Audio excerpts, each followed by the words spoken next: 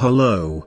A few minutes ago, a new sneak peek was posted showcasing a station, and a new siding. Starting on the center, we can see that this picture was taken inside a cab of a Class 730 train, possibly a waterline train. We can also see a shunt signal, indicating that this train is at a siding. We can see 2 tunnels and 2 platforms, none of them being terminating.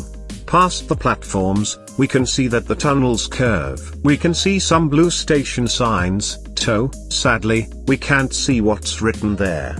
Both tracks seem to continue to, indicating that the siding is located in between both tracks. I think that this station is James Street, since it's a waterline station and features 2 plats, with tunnels curving onto the possible extension.